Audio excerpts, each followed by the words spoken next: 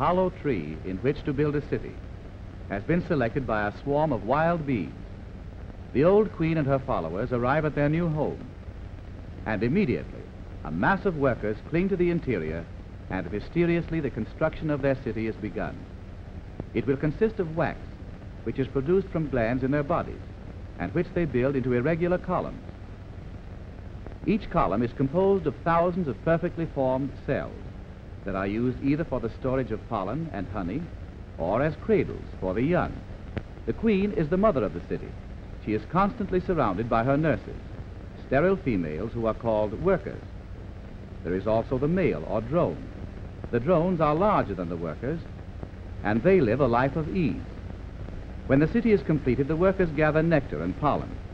Nectar is a sweet substance secreted by various flowers which attracts the bees. In gathering the nectar, the bees carry pollen from one flower to another, fertilizing them. The pollen is carried in a little basket and is seen as white objects on the bee's hind legs. The nectar is transformed into honey in the bee's stomach and is placed in waxen vats for future use.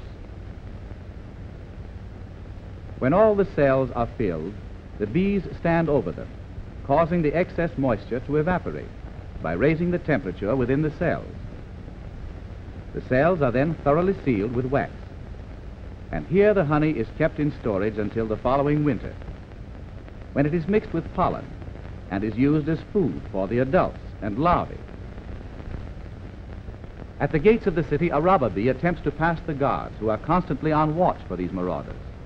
Cautiously, the robber moves forward and quickly slips by, but is met by a reserve guard within the city. A terrific struggle ensues, each trying to pierce the other with her stinger.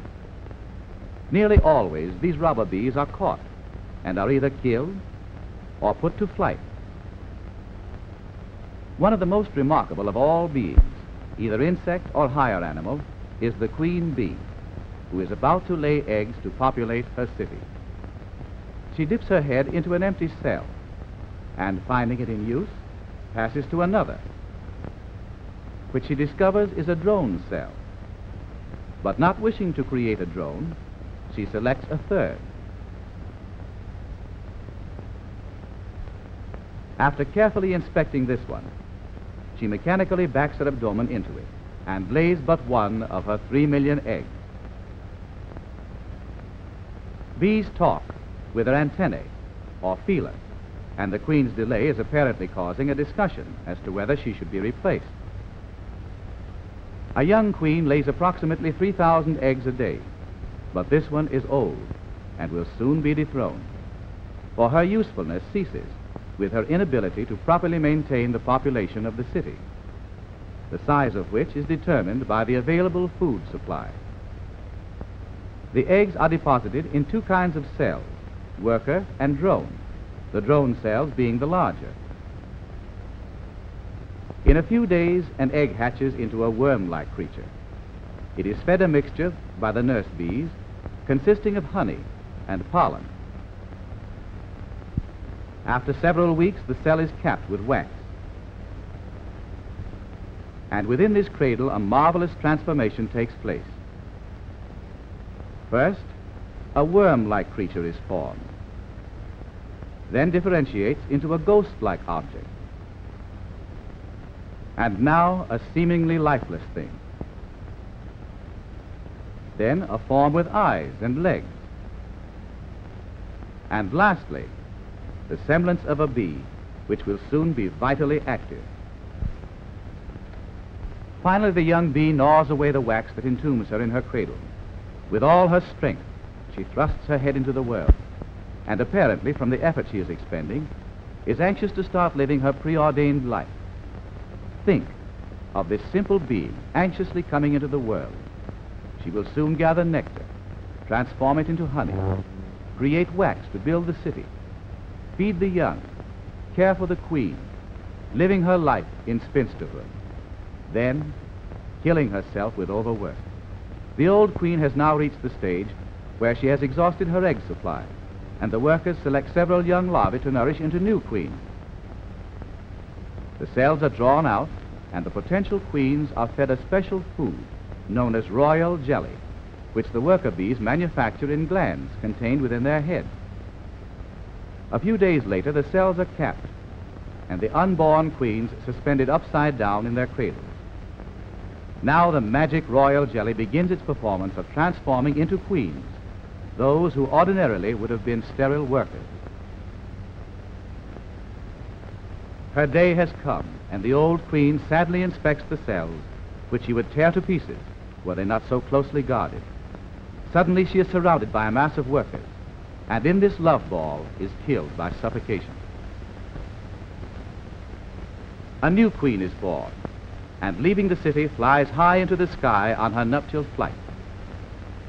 Becoming aware of her exit, the drones awaken from their lazy existence, stretch their wings, and follow her. The wedding is consummated high in the heavens.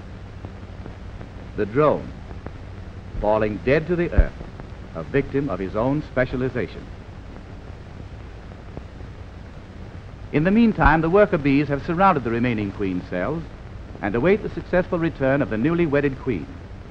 In the event she does not come back, they will allow another queen to be born. Soon their vigilance is rewarded, for the new queen has returned. As it is a law in the city of wax that only one queen shall reign at a time, the workers accordingly start tearing the cells apart. First, they remove the wax covering. Then gradually the young unborn queens are withdrawn. The workers going over their bodies, reconsuming all of the precious royal jelly that has not been used. They are then allowed to fall to their death. While the workers have been busily engaged in destroying the queen cells, all of the drones have been loafing and gorging themselves with the stored honey, which is needed for the approaching winter. The drones are no longer necessary for the economic security of the city, but not knowing this, continue their carefree existence. This does not last for long. They are attacked by the workers and brutally thrown to the bottom of the city. It appears that those who have worked so long and faithfully for them, who have fed and reared them, now seem to take delight in destroying them, tearing off a leg, pulling off a wing, crippling and wounding them, until all life has left their bodies. Finally, they are seized and roughly tossed to the burial ground. Thus, individual sacrifice is essential for the security of the whole group. And trees like this will continue to house these cities of wax long after man has ceased to exist.